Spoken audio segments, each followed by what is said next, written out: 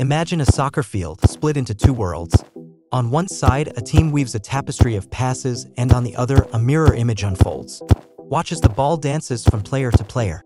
Each touch is a note in our soccer symphony, each move a step in an intricate dance. The players, bound by their half, create a fluid motion of passing and moving. But this is no ordinary dance. Cones and mannequins stand as silent sentinels representing the opposing team.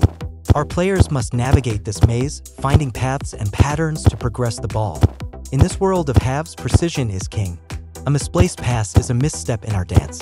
The players must be precise, thoughtful, and deliberate in every touch and turn.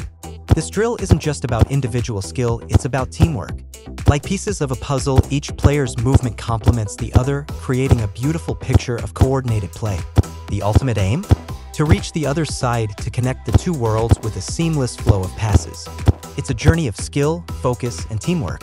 As the players grow more confident, we encourage creativity. Can they find new ways to move, new patterns to weave? This is where the magic happens, where skills are honed and confidence is built.